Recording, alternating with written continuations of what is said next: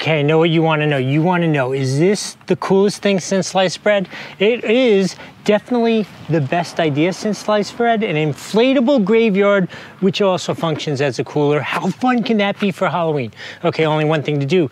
Let's take it out, set it up, turn it into an inflatable graveyard so that you know what it looks like, I know what it looks like, and then I'll give you a Doug score from 1 to 5, let you know what I thought of it. Let's inflate it and see what it looks like.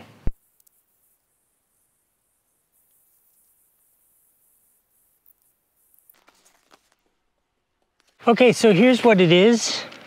It's kind of cute, I really have to say. Obviously, this is like a niche-y little just use it once kind of product. So a couple things you need to know. It's a great size, perfect little size. It's gonna be great as a cooler out here for trick-or-treaters when they're coming by. Just put some ice and some water in there. You could always do some adult beverages if that's what you wanted to do.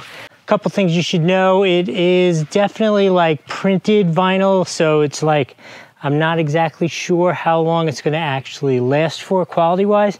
And speaking of quality-wise, I do have to say these are the worst, most annoying air valves I've ever seen. They are too small for pretty much any attachment other than like a needle for pumping up a basketball. Made it through. It's not actually that hard to blow it up if you're actually manually blowing it up.